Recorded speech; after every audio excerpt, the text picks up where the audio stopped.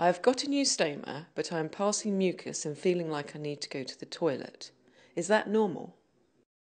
The bowel goes on producing mucus whether or not it's being used, and so yes, it is normal to continue to pass mucus after having surgery, even if you have a stoma.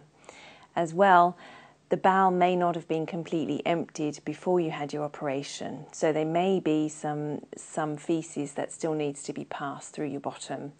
So it's nothing to worry about if this happens after your surgery, even if you have a stoma.